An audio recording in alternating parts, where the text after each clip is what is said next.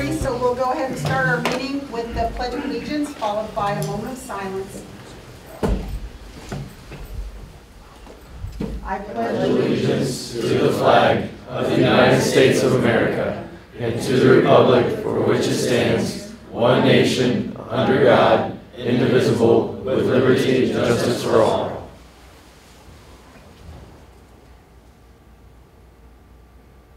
Thank you. You may be seated.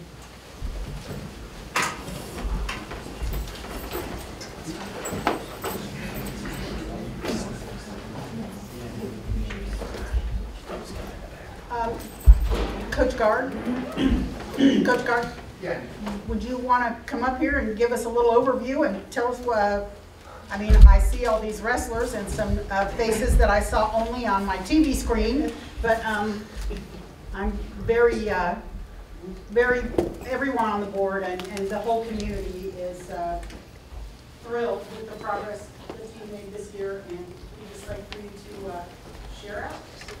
Okay, I can do that. You want to come up and help me, Brady? I'm good. I was not expected. I did not expect I was going to. That's all right. You can wing it. So our team ended, I'll just give you a quick overview. Team ended up 14-3 this year. We lost to Warren Central by 3 points. We lost in our team state finals by 3 points to Tell City. And then we lost to Western in a dual meet in January. And then we went on a pretty good roll. Our kids were conference champs, back-to-back conference champs, back-to-back sectional champs. We beat Western for a regional championship, first ever in school history. And then we won Fort Wayne Semi-State, which is also the first ever in school's history. Interesting little tidbit on that. The last 3 Fort Wayne Semi-State champions have come from our regional. So 2 years ago it was Western, last year it was Oak Hill, and then this year was Rochester. So all 1A and 2A schools. So that's pretty cool. Obviously we had a lot of just individual records that were broken this year. We had 7 conference champions, which is the most in school history. We had 7 sectional champions, most in school history. We took 11 kids to our regional, most in school history. If I'm missing anything, Coach Holloway or Coach Beck, jump in. Then we had 8 semi-state qualifiers, most in school history. And then we had 4 state qualifiers, which is the most also in school history. Marshall was our well, I'll start with Brady. Brady, Beck, Alex Deming, Wyatt Davis were all semi-state runner-ups. Again, most kids we've ever had in the finals. And then Marshall was our lone semi-state champion. If you saw kind of my story on Facebook and you've seen some of the videos, we needed Marshall to win his match in the finals for us to win the semi-state championship. Adams Central was up on us by 2 points.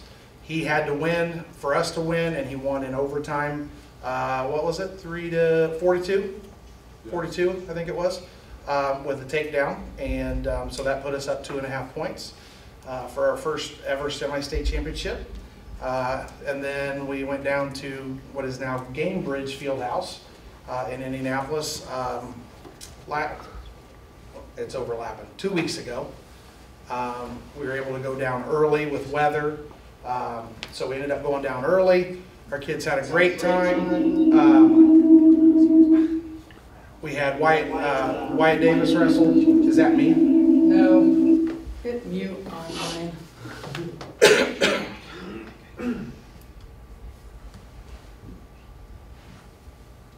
Okay. Am I okay? Yep. Wyatt Davis wrestled at 113 pounds, wrestled really well for us, but came up short on Friday. Lost his first round match. Alex Deming wrestled well but lost his first round match as well on Friday. And then we had Brady and Marshall, both won their Friday night matches, which pushed them in the top 8, which is again another record, 2 state place winners in the same year. Of course then Brady ended up placing 6th for us, wrestled really well in the state tournament, represented Rochester very well. And then of course we know Marshall was our first ever state champion in Rochester wrestling history. So there you go. Thank you. On behalf of the board, congratulations, Coach. And congratulations, gentlemen, ladies and gentlemen, pardon me. Well done, an amazing season. I had never watched a full wrestling match in my life until the night of the state final, and I was actually bouncing out of my seat cheering for you. And I've never met you, but I'd know you anywhere because I just felt like I just got to know you, Marshall. And congratulations on your state win. That was just phenomenal. And Brady, well done.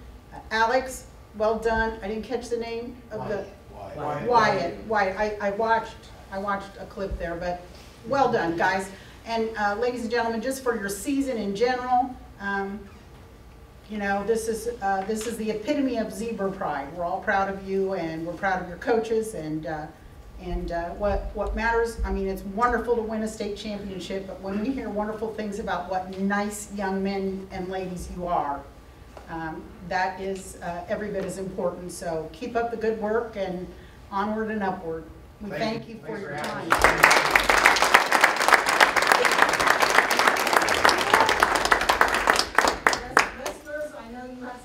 Going on, so you are dismissed. We have a middle school meet we're getting ready to go to. So. Thank you. All right, thank you. Let's go watch your movie. See you guys.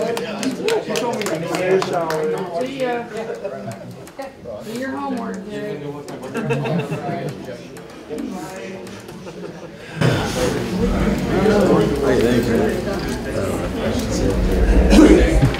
No, that's his seat.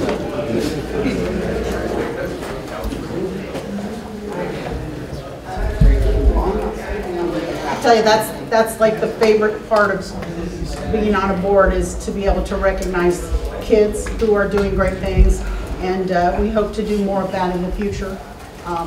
There are lots of kids doing amazing things all over the place, and we need to make sure that we pull them in and let them know how important that is to us. So we will move ahead with the consent agenda. Approval of the minutes from January 24th, 2022, and the finance meeting and regular board meeting. Approval also of the minutes from the February 1st, 2022 study session. Approval of the minutes from February 21st, 2022 regular board meeting. And certification of the February 21st, 2022 executive session. Are there any questions or comments from the board? A couple corrections.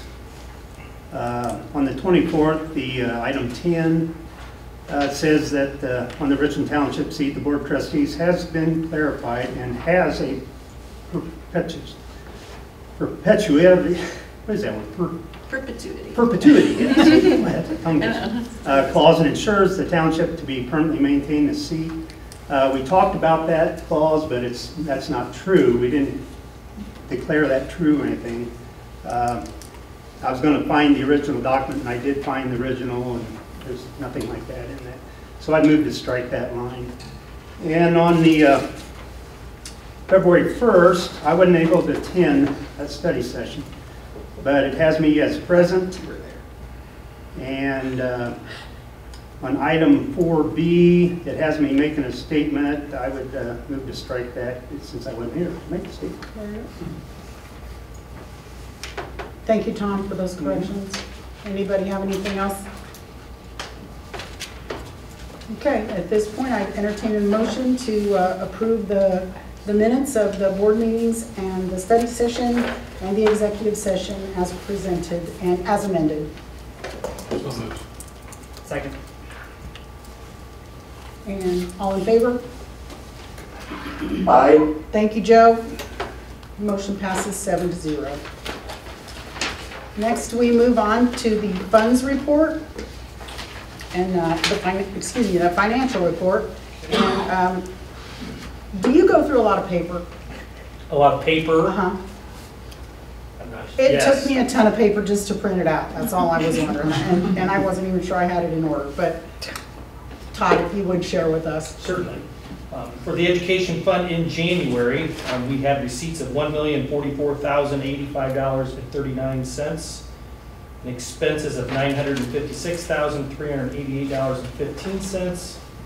And the cash balance in the education fund at the end of January was $752,409.85. Debt service fund, we had receipts of $57,230. There were no expenses. Cash balance in the debt service fund at the end of January is $985,243.15. And in the operations fund, we had receipts of $9,466.82. We had expenses of $628,952.50. Left us the cash balance of $452,782.13.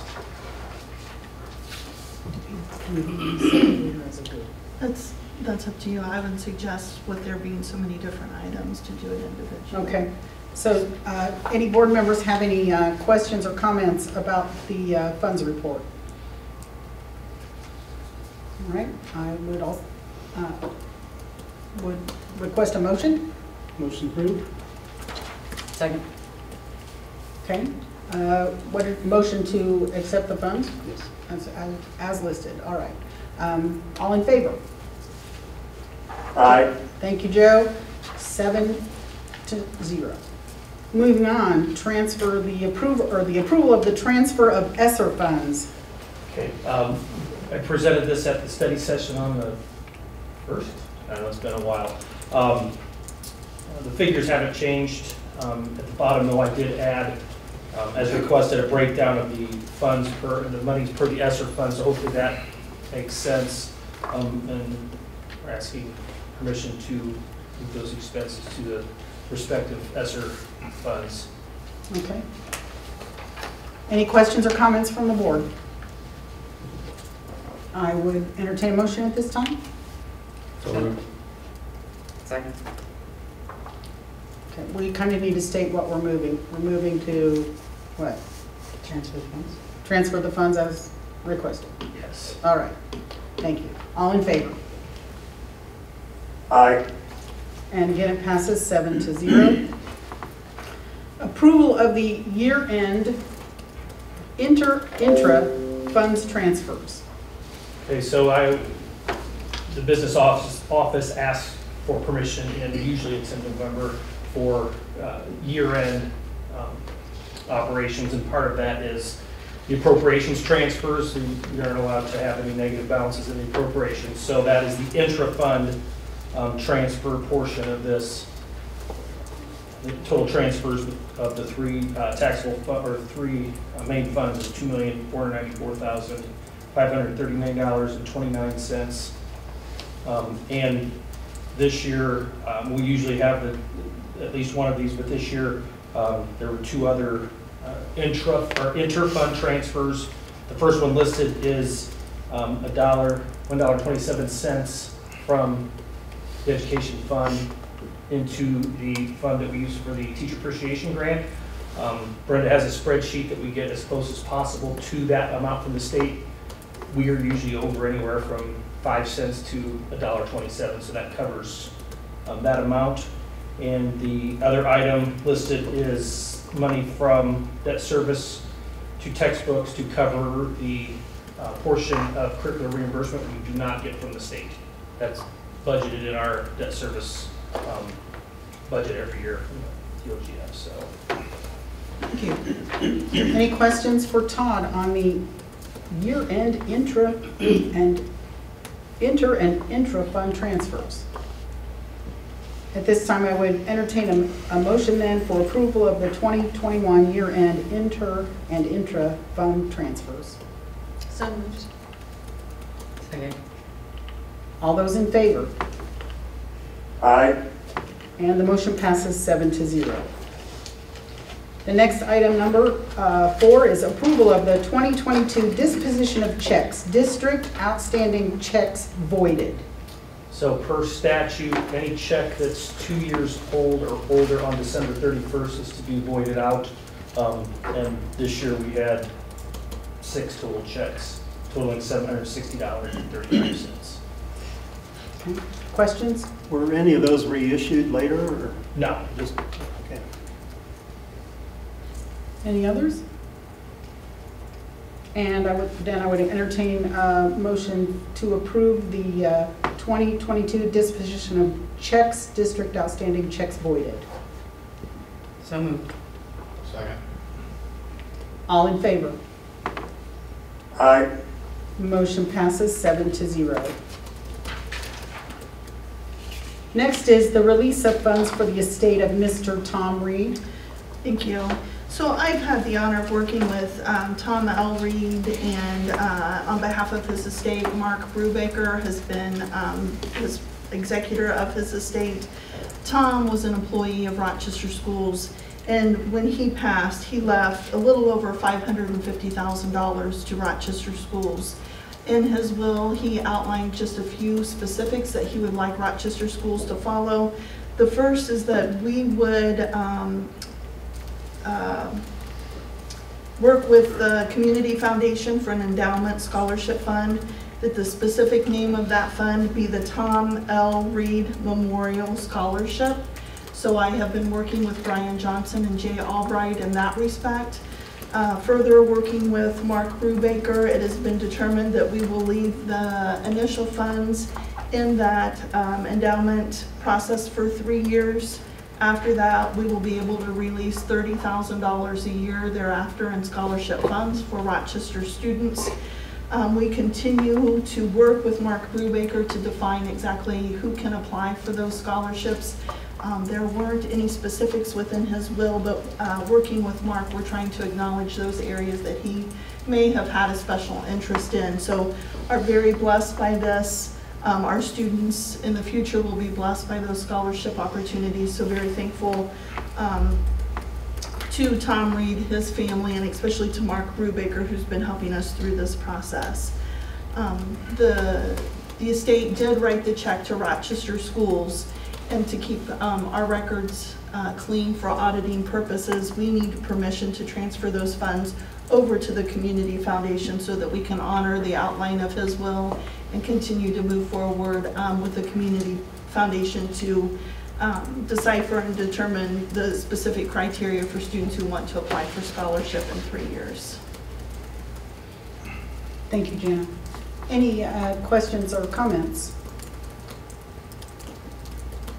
I knew Tom Reed. My husband drove bus back a million years ago, but he drove bus, and Tom was a bus driver then, and he was a super, super nice guy and cared a lot about kids.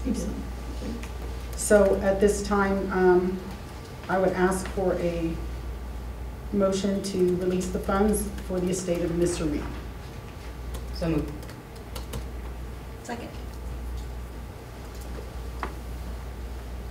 Okay, all in favor? Aye. Motion passes 7-0. Thank you. And I'll continue to keep you updated once we have the specific scholarship application determined. Great. Next, we have the approval of claims totaling $2,012,438.89. This is, that's all it is, right? Just the claims. Got it. Okay, and that would be January claims totaling $947,111.54, and February 1st to the 15th claims totaling $1,065,327.35. Any question?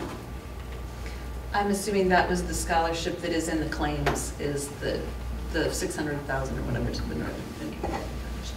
I was just wondering that. I'm like, That's a big one there. change between months. What did we do in January? I mean, I hate to assume, but. I don't remember that meeting. What do we do? Okay, and so if I could have a motion to approve the claims? So moved. Second. And all in favor? Aye. 7-0. Thank you, Joe. Okay, we move on to number 7, approval of the payroll for January 28th, February 11th, and February 25th, 2022, totaling $1,371,692.59.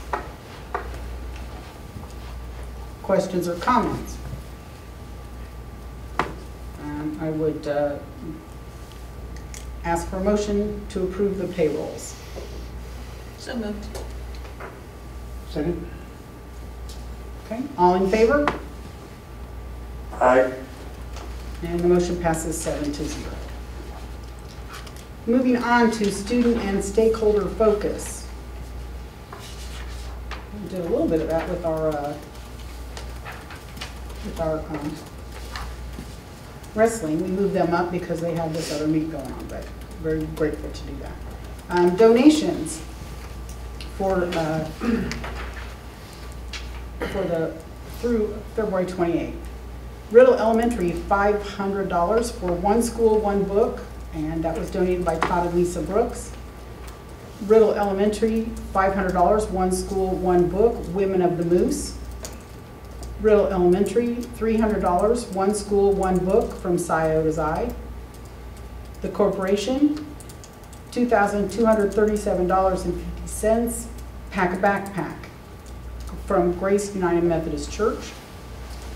Riddle Elementary, $50 for Reading Counts, from Scioto's Eye. Columbia Elementary, $50 for Reading Counts, from Scioto's Eye. Rochester School Theater, $1,300 for Triette, from Scioto's Eye. Rochester Middle School, $1,000 for Band, from Scioto's Eye. Rochester Middle School, $50 for the library, from Scioto's Eye. Rochester High School, $50 for Reading Counts, from Scioto's Eye. And Riddle Elementary School, $100, One School, One Book, from Walmart. I am always amazed to see the wondrous donations that come our way on a regular basis, and just want to give a shout out to Scioto's Eye. They've showed up on this form many times today, and we do appreciate all of our donors, but I know that supporting literacy and the arts is one of the things that are a couple of the things that are very important to Scioto's Eye, so thank you for that. At this time, I'd ask for a motion to approve the donations. So moved. Second. And all in favor? Aye. 7-0. Thank you. Moving on. Approval of making March 2nd, 2022 an e-learning day for high school students in grades 8, 9, 10, and 12. So, Mr. Haas, if you would share with the board, I know that we talked about it in the study session, but with the listening audience and everybody here, how the state has made some changes and what you're trying to attempt this week with the SAT test. Yeah, so to simplify it, I guess for parents, you've always heard us talk about iLearn and iStep. The Indiana legislature and the Department of Education have made the SAT the high school version of iLearn, iStep. The big catch is the SAT is controlled by College Board, and College Board has a lot more stringent requirements when it comes to providing accommodations for our students that need those. We don't control that. We have to upload that to College Board, and then they tell us what to do. And so then we also have to provide certain hall monitors and bathroom monitors for the test, and to have the manpower to do that with all the accommodated students. We kind of stole the idea from Logansport and are going to do e-learning for 8, 9, 10, and 12. And then our juniors come in. We have to test at least 95% of our juniors to receive 40% of our school letter grade. And so it's a pretty important tool in regards to some things on how the public judges us as a school corporation and school building. So just, and for clarification, this is only for grades 9, or 8, 9, 10, and 12, Yes. correct? Elementaries will be in session, middle school will be in session. I've had a couple of phone calls, so this, we're just talking about high school students. Yeah, and also buses are running at normal times. Absolutely. If your high school junior rides a bus, the bus will pick them up and take them home. None of the transportation is affected in regards to this. Any questions or comments from the board? Did I miss about grade 11? They will be the ones taking the SAT They know test. it. Yeah. Okay, at this time, we need a motion to approve making March 2nd, 2022, an e-learning day for high school students in grades 8, 9, 10, and 12. So moved. All in favor? Aye. Thank you. Motion passes 7-0. We need to approve the contract to move forward for natatorium locker room renovations at Rochester Middle School. So what I've included, Terry Thornsberry from Viridian is our architect. We have been working with him in regards to updating and upgrading our natatorium locker rooms. These are rooms that are, I believe, original to Rochester Middle School. Several of the shower units are not working. We have problems with hot water. Above and beyond that, we need to make sure that we are ADA compliant as well as Title IX compliant. So what I'm asking for is to go ahead and sign that contract with Terry Thornsberry and Viridian so we can go ahead and start doing the drawings and specs for that to go out to bid.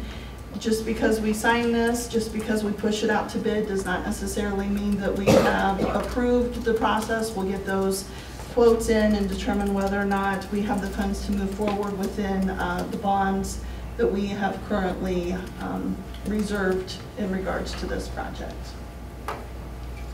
Any questions or comments? Okay, I need a motion to approve moving forward with the contract for the natatorium locker room renovations at the middle school. So moved. Second. And all in favor? Aye. Motion passes 7-0.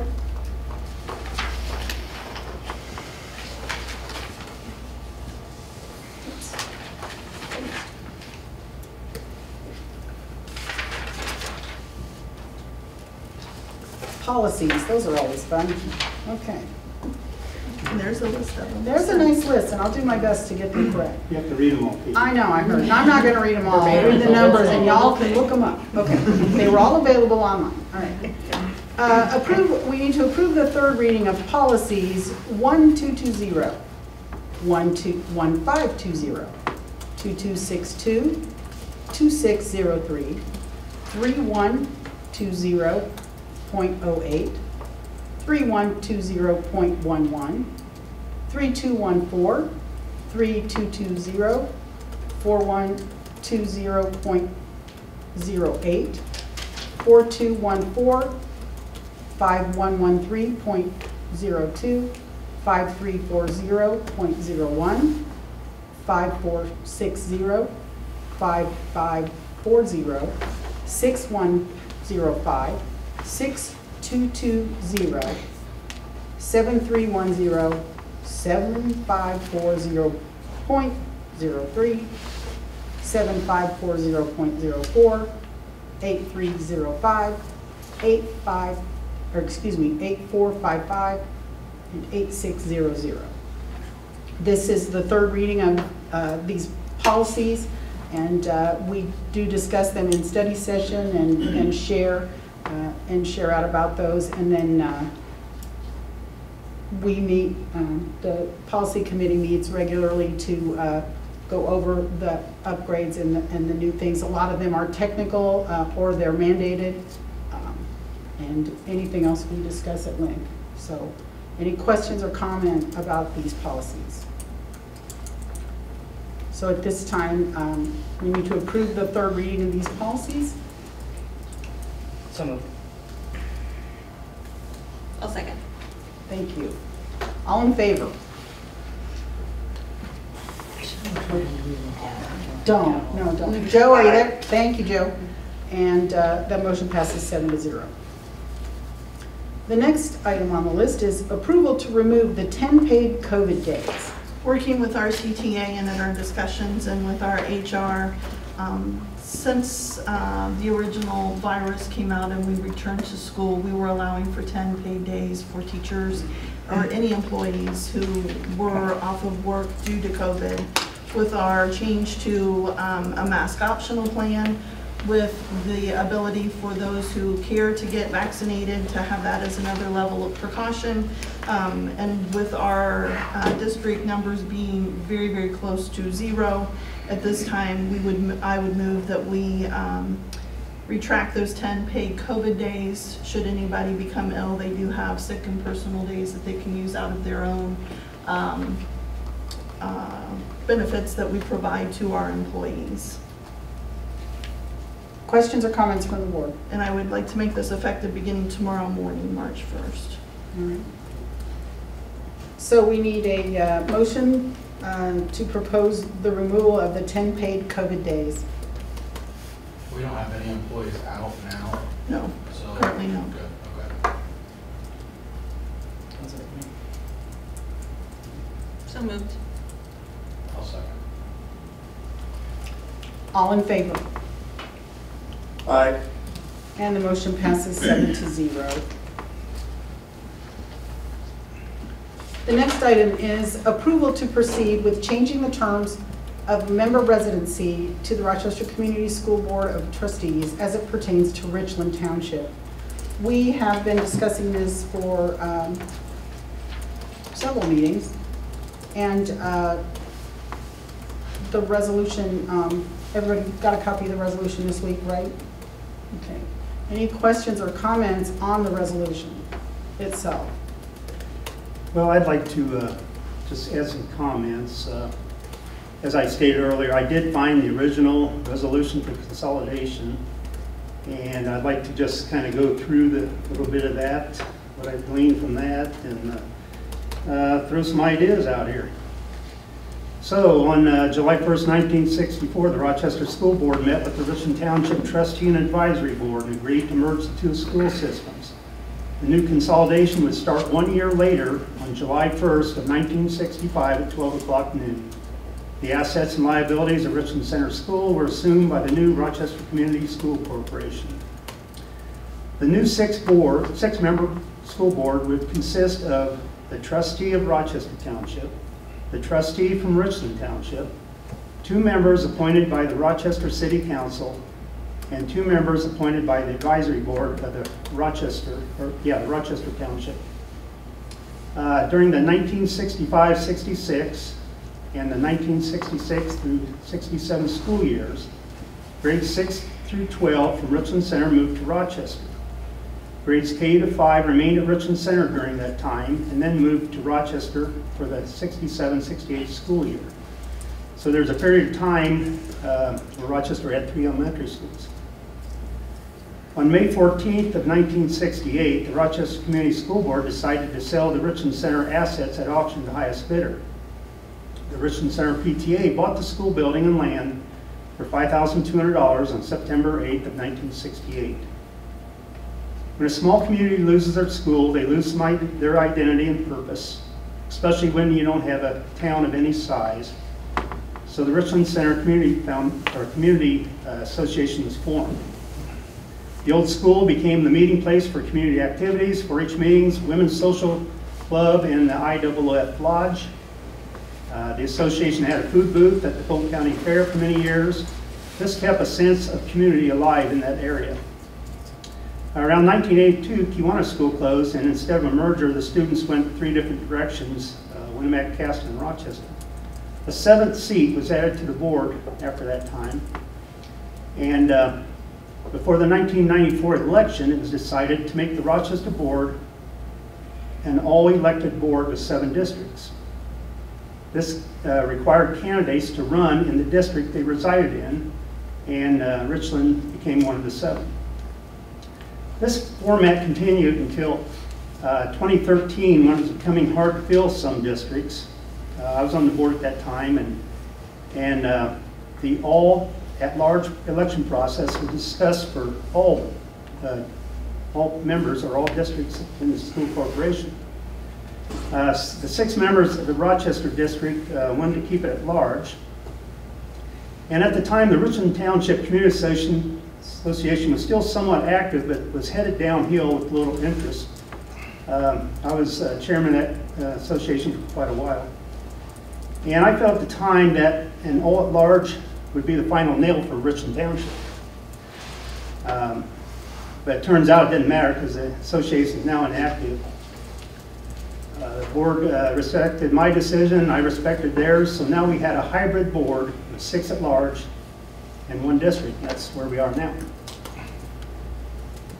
The problems of that model arose in the 2018 election when we had the first contested election in Richland Township since the school merged. There's Bud Walters, and my dad, Bill Meyer, and me since 1965. And we all basically had to be asked to run. So the 18 election was the first time we've had a contested election. So these problems showed up. Confusion of the process caused an election where only Richland Township voters could only vote for Richland candidates and not at any of the at-large candidates. And the at-large residents could not vote for Richland candidates. This was not the way it was planned in 2013. The 2020 election, the voting process for that part of it was fixed, and all voters in the district voted for all candidates. And that was an off year for the Richland seat, but there were still some that thought a Richland Township resident could run for one of the at-large seats. And this was not how it's supposed to be set up, and that didn't happen. So then we have the question, if it's not broke, why fix it? Well, it is broke. If you live in a at-large district and run for a school board seat, you have an advantage of a shot at one of 3 seats every 2 years. Richland residents that want to run for a board seat only have a chance at 1 seat every 4 years. So there's a disadvantage there. So how do we fix it? Well, there are 2 ways. I know we've been talking about one way all this time. And that would be this first one. It would be to make all seats at large. And we have a proposed resolution that would do that, and it's not been voted on yet. Some board members thought it'd be a good idea for Richland Township to make the decision that affected them. I agreed. And we had an informational meeting for the residents. We had 9 residents attend, and after the meeting I talked to most of them. And most thought it was probably time to change, or it didn't matter either way. 2 wanted to stay the same. And since that time, I have not received any phone calls or emails about it.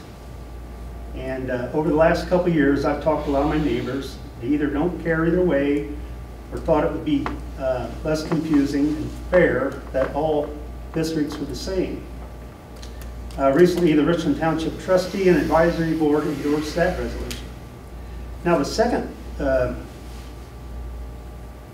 item here that we could correct the problem is to return all 7 districts as having a seat and have it set up the way it was before that 2013 decision. And I know a lot of people like the district idea for Richland, so this would be attractive for them. And I'm okay either way. I just want a fair, even playing field with less confusion. So, either one of those decisions was fine with me. I mean, if we keep the center, its own district, and then return all districts, all the other seats to districts too, everybody be playing on the same rules. So we have 2 decisions there. So that's what I have, and if anybody has any questions about that. I know we haven't talked about that second thing. Yeah, thanks. Thank you, Tom, for your comments. And the history, I was interested in hearing that. I do think it's important that we read the resolution for the community and those who are listening. So this is the resolution concerning the election of Rochester Community School Board members. And this was drafted in December of 2020. Katie, that was drafted in November. Of 2020? Sorry, thank you. Appreciate that. Whereas the trustees of Rochester Community School Corporation have determined that the current district alignment for the election of school board members has resulted in confusion and is no longer necessary, and the merger of the Richland Township schools in the Rochester Community Schools in 1965 was an historic event, providing that the township be given status with a school board member, originally the elected township trustee, and thereafter a person from Richland Township specifically elected to the board. The provision for only one person from Richland Township to be eligible for the board, and that the board be separated into the current 2-district format in a historic anomaly with no further purpose for the benefit of the students of Rochester Community School Corporation.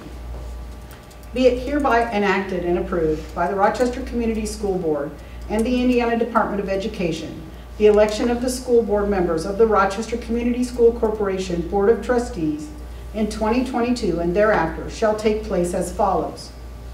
3 members of the Rochester School Board elected in 2020 or their successors shall serve for 4 years and stand for election in 2024 and each 4 years thereafter as provided by state law. 4 members of the Rochester School Board or their successors elected in 2018 shall stand for election in 2022 and each 4 years thereafter as provided by state law. All candidates shall be at-large candidates residing in the Rochester Community School District as provided by state law. Again, this resolution has not been adopted by the board and was written a year and a half ago? Year and a half ago. So any other comments from the board? Katie, I would like to, if you don't mind, I'd like to make a motion and then have discussion after that motion for, and then if it's seconded and voted on, then that's fine. If nobody seconds it, then it's dead. But I do have a motion that the board study changing the composition of the school board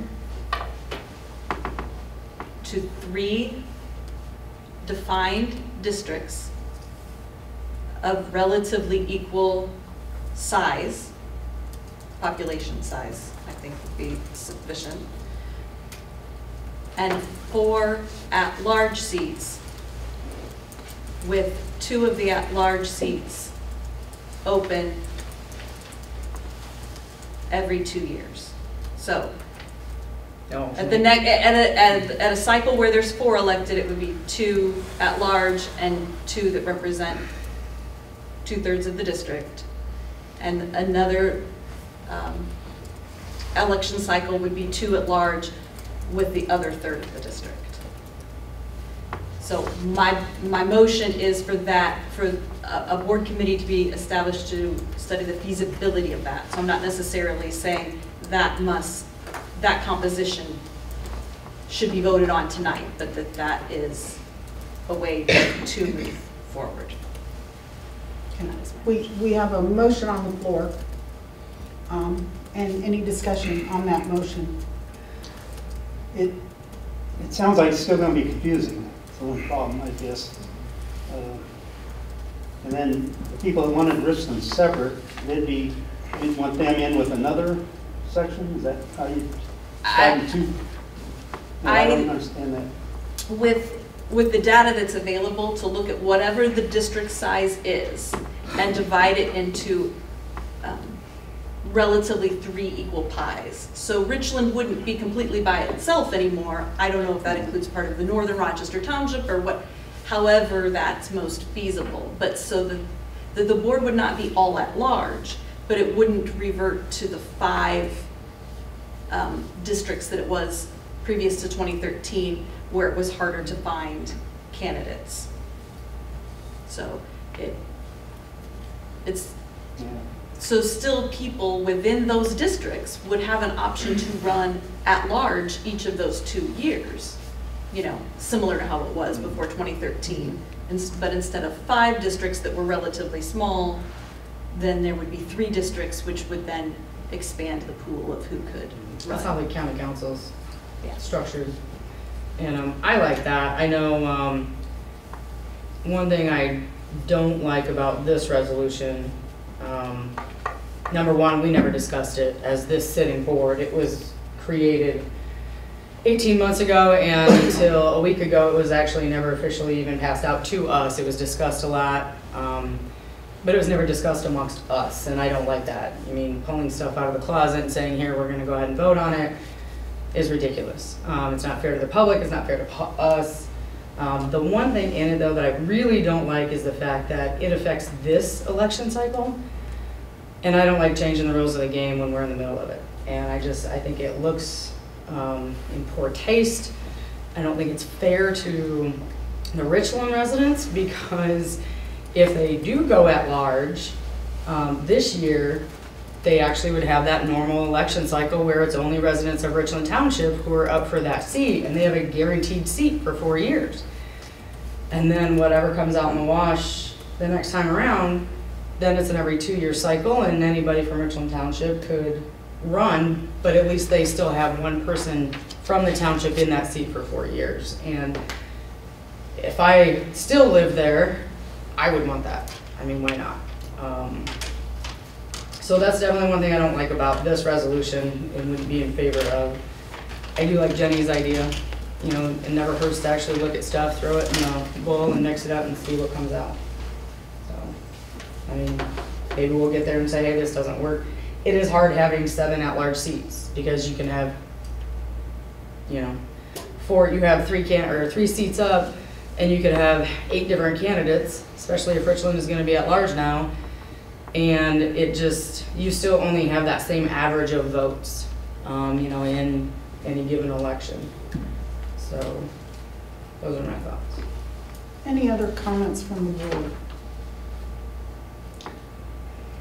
Well, I think, you know, this has been on the burner, but I think COVID's kind of got thrown in there and we kind of put it on the back burner.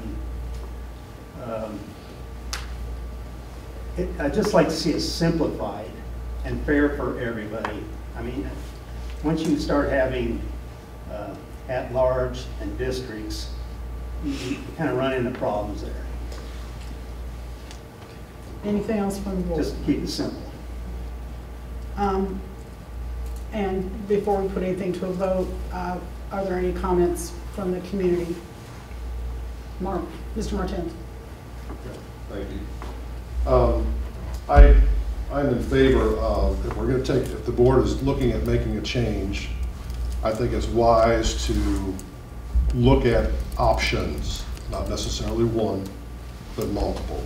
And I will say on the surface, I would be in favor of, if the problem was due to the fact that the various districts in the past were maybe too small, maybe that was the issue.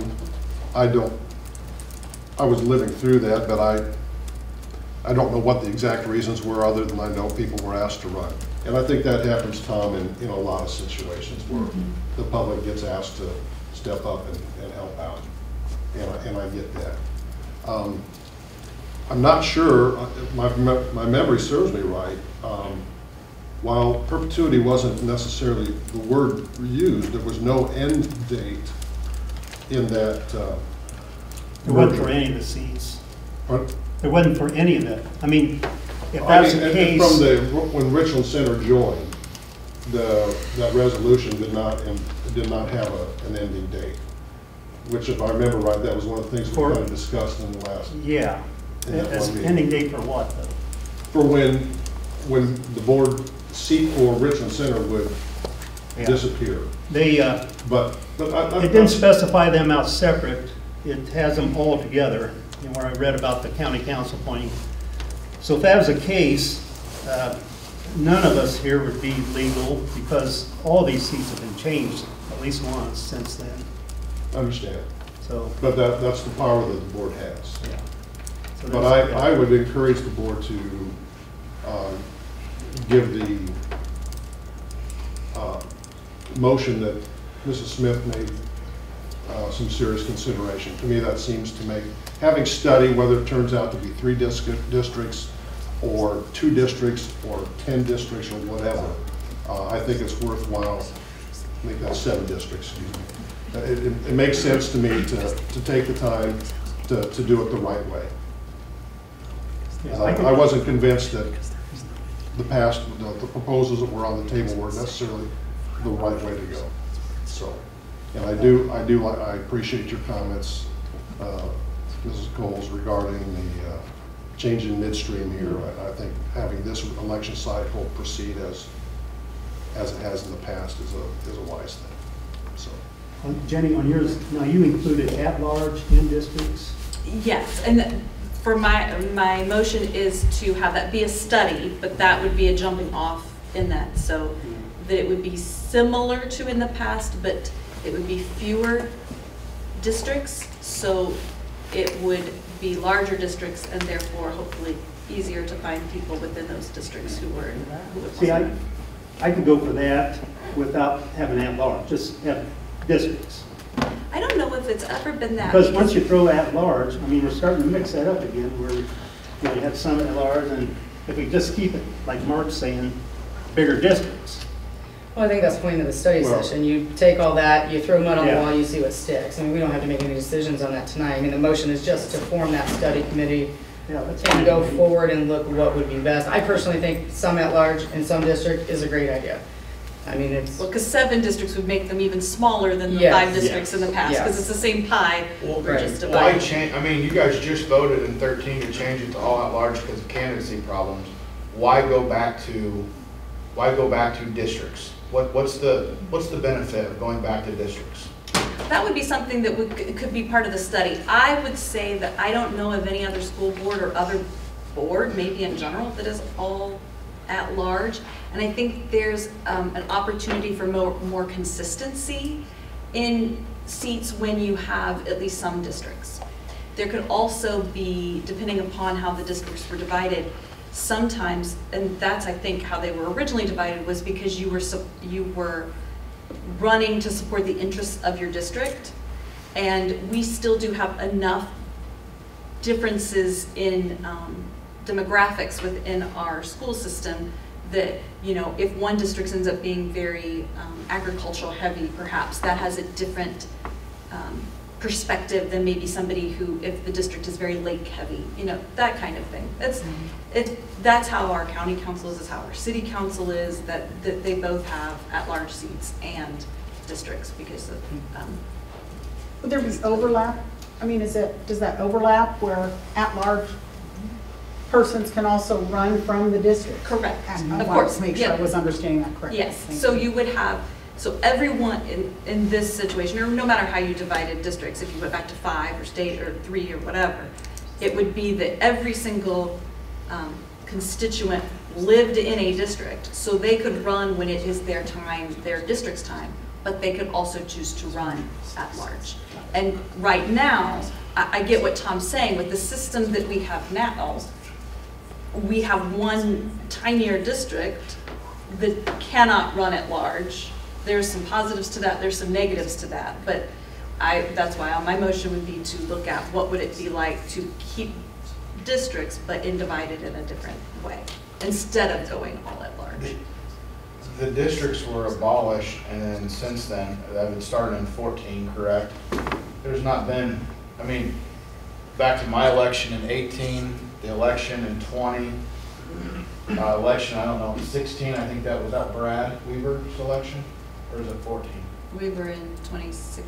14. Once every 2 We years. were 14, I believe. Okay, so there has been more candidates than seats since you guys have changed, Yeah. starting in 14. There has not been a lack of candidacy problem. What started this entire discussion was a group of individuals were not able to vote for everybody, and it's led to possibly changing a seat for, again, no candidacy problem there either, because he was opposed. I mean, we've talked about if it's not broke, don't fix it, but it's not broke. I mean, you're getting, and you're talking from districts, when you look at where we live around the county, we're spread around the county already. And I don't understand a lack of consistency. That's not ringing to me. What kind of consistency do you want? Like, where you have a member that's on, I mean, you want members on here for 12 and 16 years at a time? Because that's not good either, and that's another discussion. Well, we can disagree, we Sure, may disagree on absolutely. that, because I think it's very important to have consistency on the board. And I don't mean that all 7 stay the same all the time, I don't think that's healthy, but training a complete new board every 2 to 4 years is not, I don't think that provides a consistency for the administration and staff and the long-term planning of the district to lose all of that institutional knowledge. By the way, changing to districts would not guarantee that by any means, because obviously districts can have multiple people run. If you could have a district and have 4 people sign up to run for that one seat. That would be you know, that choice of that person. But, and again, my motion is to study that. I do think that this has brought up important discussions, and so to just say, okay, well, we're done with it if we don't vote for the resolution as presented, I think it would be a missed opportunity to find out more about how we could move forward. Okay. Kyle, the part that I meant that I'll be in broke, not necessarily the amount of people running, it's about the fairness of, you know, what we talked about, the 2-year, 4-year thing. So that's the part that's the worst part, being broke. Ethan, you have a comment? Yeah, I was wondering, I think it definitely holds merit to study alternative solutions. I do think that in the event this resolution didn't pass, it would be kind of a shame to have all this discussion and just kind of let it sit for another long while. But I had some questions about, in this motion, the function of the study committee. Would that be something that was to be discussed at like every study session or something, or would it be primarily private? Because I feel like with regards to candidacy issues and stuff potentially coming up in the future, stuff like public input or study of the public opinion would be not necessarily of the most value to the committee out of all possible things you could study, but pretty highly ranked in value. Yeah, I agree, Ethan, and I think that it wouldn't necessarily be that every, you know, like, Yeah. Casey, I think when we mentioned, just briefly mentioned this at the studies, I think it was a study session, right? Earlier in the month, was talking about how she likes to look at demographic data and pull that kind of stuff, you know. She wouldn't necessarily have to do that with a bunch of discussion around, but if Katie, if this motion passes and it would, then it would be up to Katie to establish the committee, and let's say she chose, Casey wanted to be on it, then those, that information, that committee would bring that information to public study sessions to discuss it. And I don't know, I haven't been specific in my motion about the makeup of that committee. That would be up to the president. But if she chose to involve people beyond the school board, that would be her right to do. In an election year, 4 seats up, potentially 4 new members sitting on the board starting in January.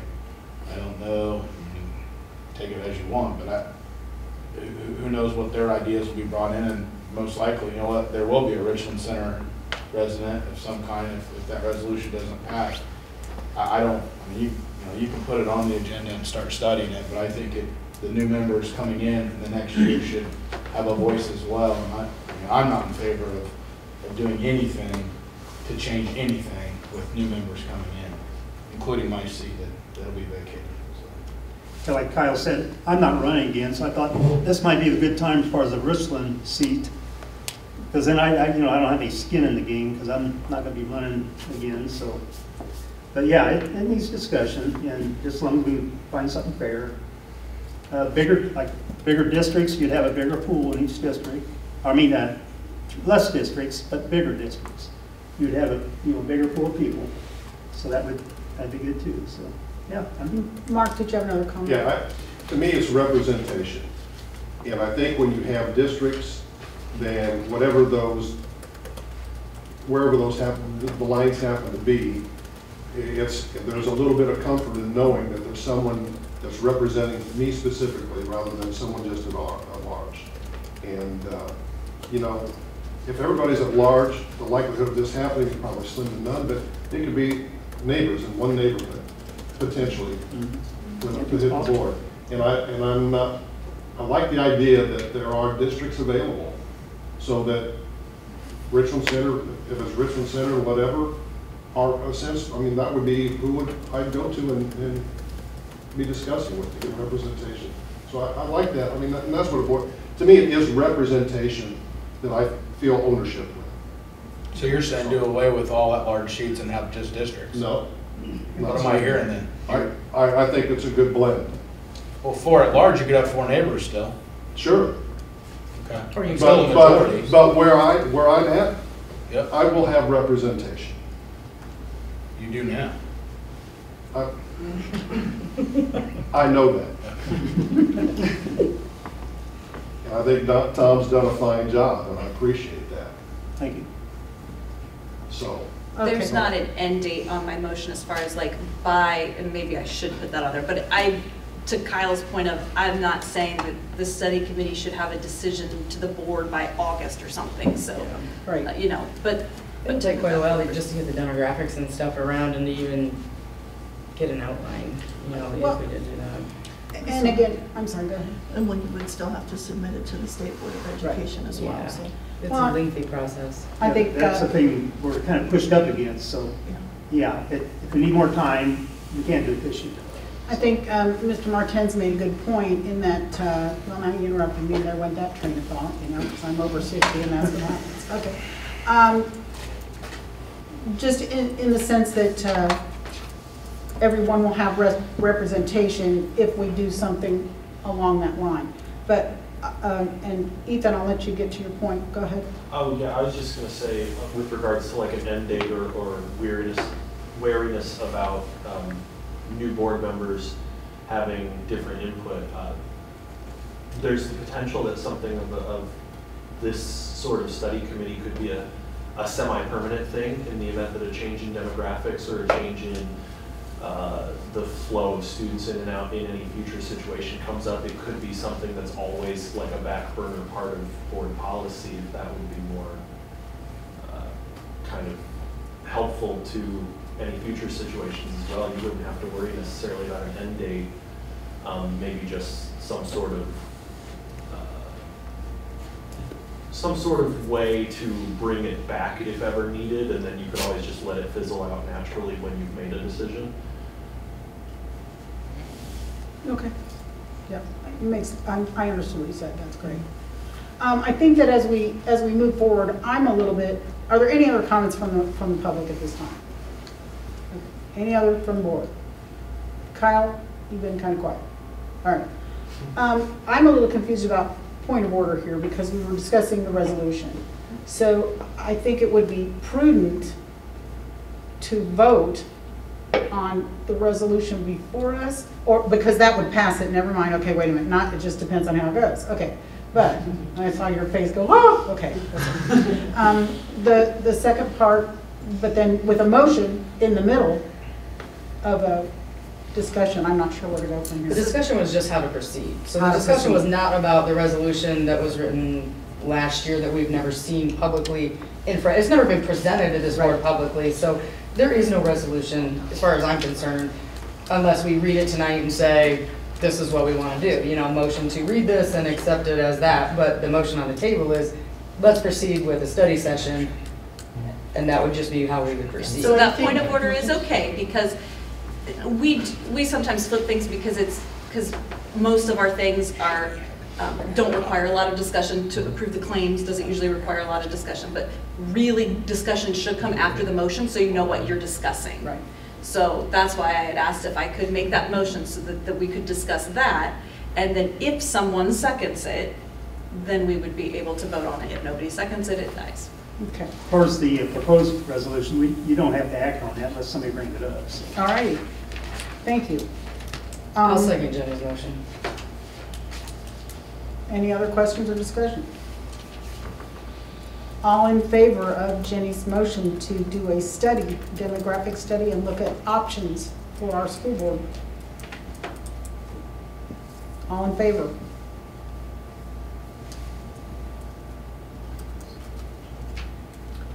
Joe, Joe? are you still on? Still here, yep. Okay.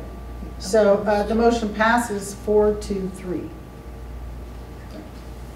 You technically should have them say that they're good, so you know that they're not Okay, abstaining. and all those opposed? Aye. Thank you. The motion passes 4-3.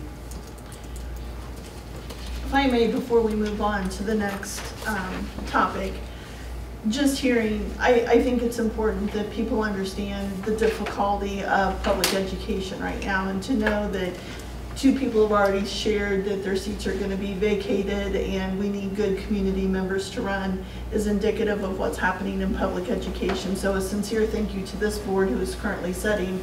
I see behind the scenes the amount of time and energy and oftentimes thankless job that this is. So thank you for the work that you are doing. Thank you, Jana. Thank you. Okay, take a deep breath.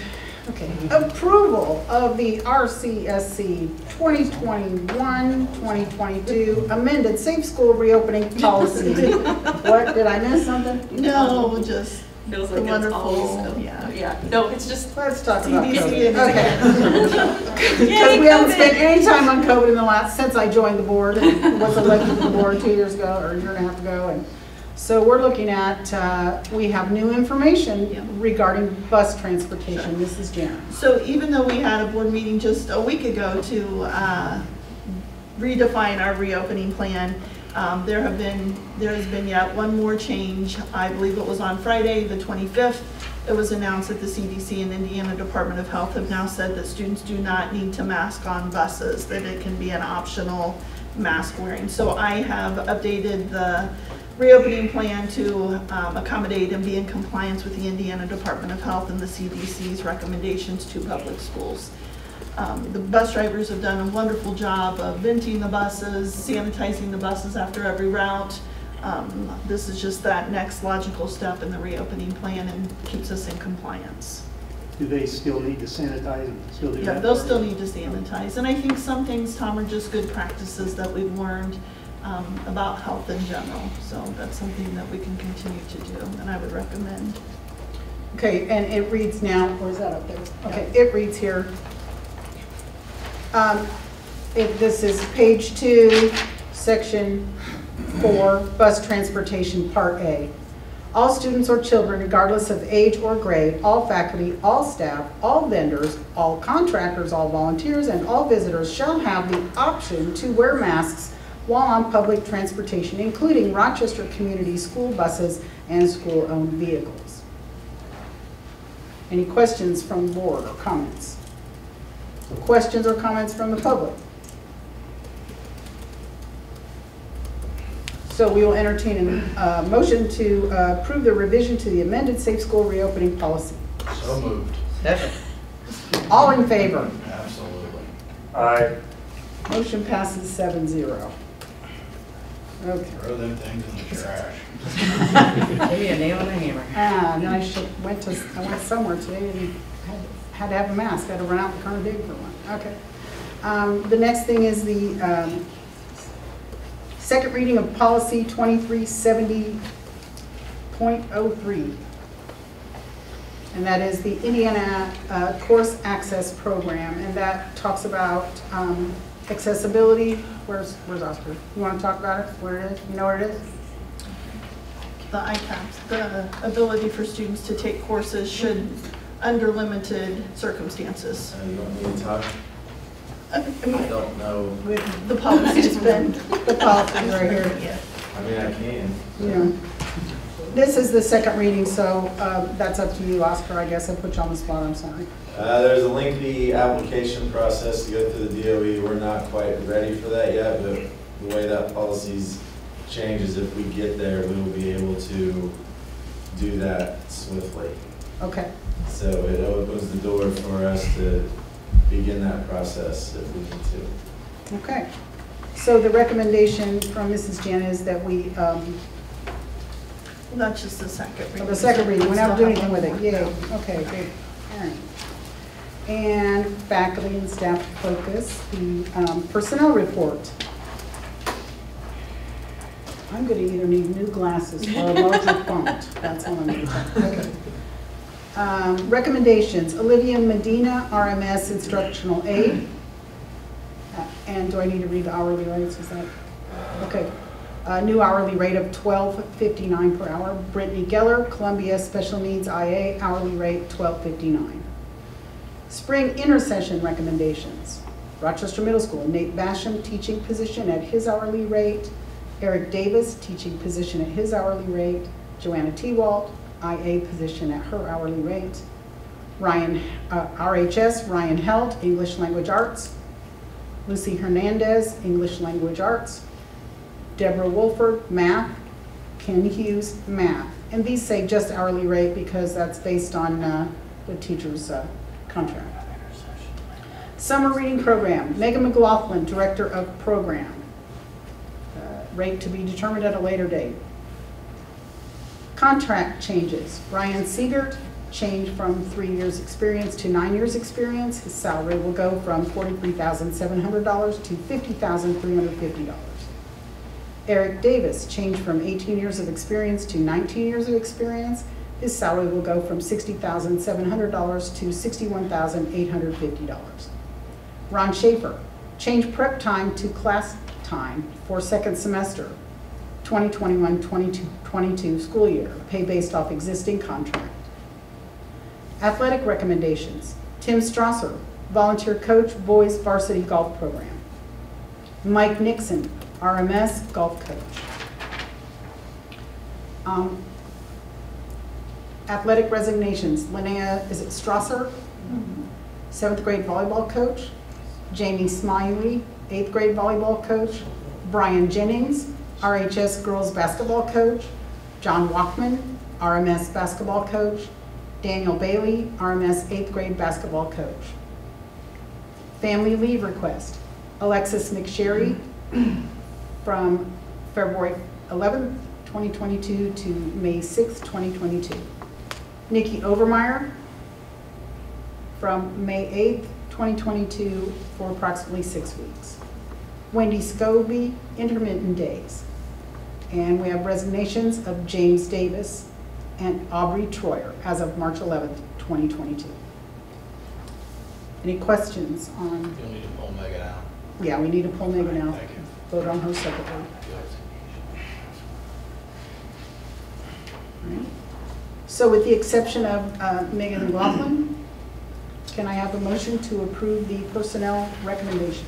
So moved. Second. All those in favor? Aye. Motion passes 7-0. And specifically looking at the summer reading program, Megan McLaughlin, director of the program, could I have a motion to approve that?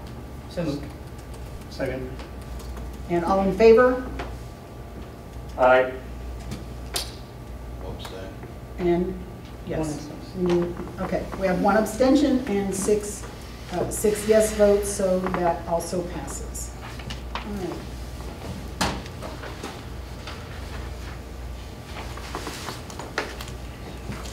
The next is the superintendent's report.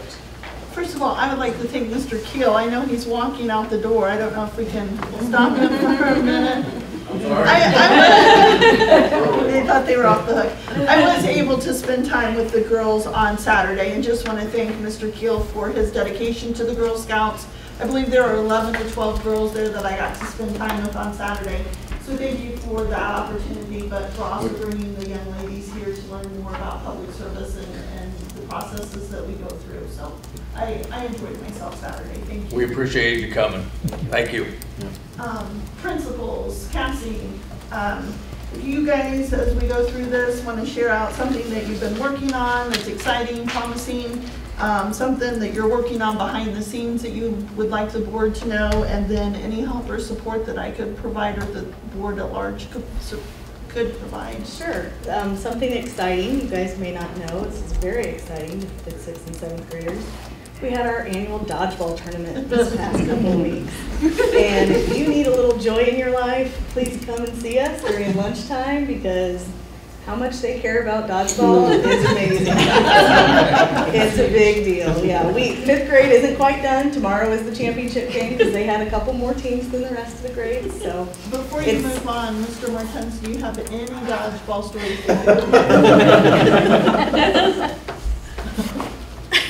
No. Well, I'll tell you, tomorrow's game is the boys, spelled phonemically, yes, versus the soccer moms. So that's tomorrow's championship game. The soccer moms? Yep. Okay. And it's an all-boy team. I love those names. Yeah. Something else, just kind of working on somewhat behind the scenes, but maybe some of you know, because I know we had it approved, our enrichment trip over spring break. We have 27 kiddos going to Camp Tecumseh, an overnight trip. They talk about leadership. They work on, they have these different, there's an optimist thing, there's a mountain they have to climb. It's teamwork, leadership, all kinds of good stuff. So 27 kids, that's a lot. We also have 4 staff members going. So that's great. I don't need anything, just looking forward to seeing you all next week for the board walkthrough. Jason? Yeah, we have got some of the good things that are going on. This is not something that well, I'll just share it with you. In the last like couple of months, we've had somebody randomly just going around to our staff members every day, taking flowers and delivering flowers to 2 or 3 of our teachers, our instructional assistants, our nurse, our any of our staff, and they've been doing that every day for the last couple of months. And we're to the point where every person in our building has been brought flowers at some point. And my staff uses the term, flower fairy. And, the flower fairy got me today, and everybody always sends emails. And it's just for me, because of course, if I've got something like that going on in my building, I'm going to figure out who it is and watch the cameras. So I happen to know what's actually taking place. But I mention it just because, in a tough time, and a lot going on, and everybody having to every day kind of shift around and help each other out. It's been very nice for that person, and I'm sure that it's just been a really nice thing for our staff to take care of each other, to know that they're supported, and to have a staff members putting so much time and money and energy into such a nice thing is just something I want to recognize to the fairy that's walking around our halls and keeping me on my toes with my camera skills. But that's something that's been going on. To kind of piggyback on your enrichment, we have got 2 enrichments set for Riddle and Columbia this spring break. We're going to do the bowling one like we always do, because we always get that filled up and filled up. We packed that bowling alley. And within 24 hours, we completely maxed out the return forms and had it completely filled. And then we were bringing the zoo from Fort Wayne down for enrichment as well. And we've got 2 sessions set for that. One for all of our intercession kids. So Luke and all of our intercession kids are going to get an opportunity to have the zoo just to themselves, kind of as a thank you, and that's on our last day of intercession, for coming, and give them an hour of zoo time with them. And then we've got a ton of other, I think I checked this morning, and we were up to 93 just from Columbia, and I don't know where he's at on his sign up, but I mean, we're going to probably be pushing 150 kids for that as well. So those are 2 good things. Things behind the scenes, I mean, I know it probably doesn't seem possible, but at Columbia we start enrollment basically now. We're enrolling our pre-K kids. We have our kindergarten roundup coming up in April. We're already taking the applications and everything, and the registration stuff for kindergarten for next year. So we're real deep into that kind of behind the scenes, and there's nothing that we need right now. So maybe a full week of school. I'm working on that for this week. That was my plan here. And that's nobody's fault. Don't take that. But, it's that's what we got going. So I got hit by the flower fairy today too, and I was wondering where they were from, because I hadn't heard about, because I'm not in emails and stuff. Here's what I tell you: it might as well be paranormal, because it's amazing at the amount of flowers that this person has brought into our building. I mean, you think about it, I've got 60 to 70 staff members, and every one of them has been hit. And I'm not talking about a single flower. Oh yeah, it was a nice little bouquets of hand-done flowers, and I think it's because that person cares for their staff, cares for the school, and just wants to take care of each other and help each other through their days, and let them know that they're glad they're here. So it's much appreciated. Sounds like a really great idea, and if you ever meet the flower fairy, would you let them know that we appreciate it as well? Absolutely. Our big thing right now is one school, one book, so we're right in the middle of it. It's awesome. We'll be wrapping up on Friday morning.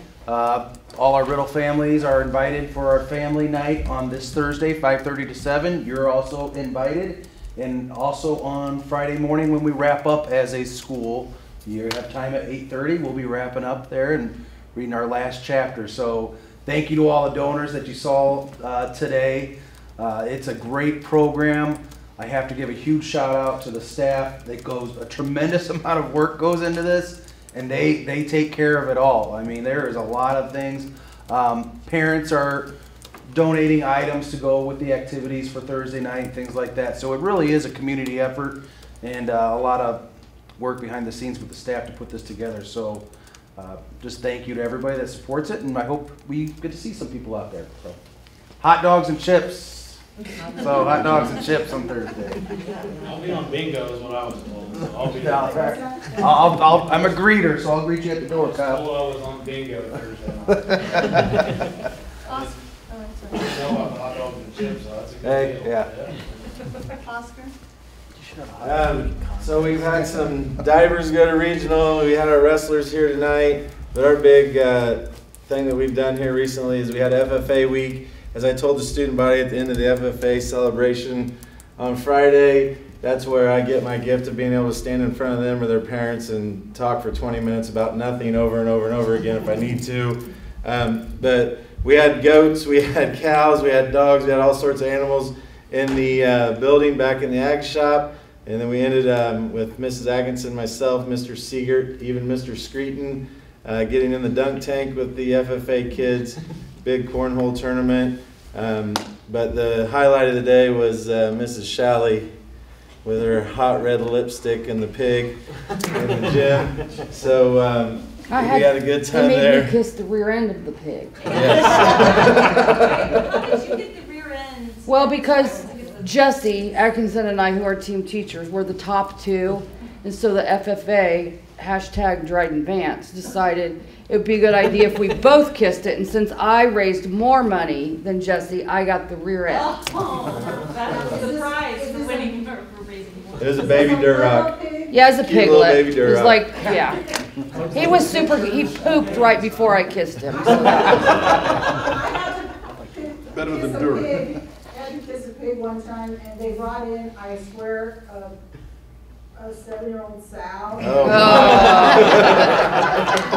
I was expecting a cute little baby pig. No, he was cute. It sounded like he had a bath in a week or something. That was really not the highlight of my day. But the best thing about the week was all the money that was raised for Kiss the Pig, paid to play cornhole, paid to do some basket shooting in the shop, and all the money raised throwing softballs. Sometimes I felt like at me when I was sitting in there, not at the bar, went towards our student, Rachel Ways. So not only did we have a great time, we also raised money for a very important person in our Rochester High School family. So that's what we got going on. As far as needs, I don't know, I'm still learning. I'm learning every day, so I'll let you know when I have something, need something. So, but we're plugging and chugging over there with some great things going on. First German administrator is always on the job training. Absolutely. All right. Anything else from the group? Anything else from the community? Yes, sir. My name is Jim Frost. I'm the chair of the Democratic Committee for Fulton County. And we had a student request to form a Democrat club in this school. And I was wondering if I could get a time frame on that, because we have a state trainer that we can get available for that person. But I want to. I've been working with the student. We have a study session coming up, so we take that through the study session process first. Okay. And then from there, we'll make a motion at the next board meeting. Okay, cool. Thank you very much. She's been doing a terrific job of reaching out to me. All of the paperwork's completed and on my desk, and she's got all of her ducks in a row, and so it's a matter Yeah, I was just introduced to her last week, and she's, we're really looking forward to having her. Sure. She communicated over the weekend and was very pleasant about this, and thank you. Any other comments? At this time, I will entertain a motion to adjourn. So moved. Second. All in favor? We're out of here. All right, have a great evening, everyone. Thanks for coming. I have a lot of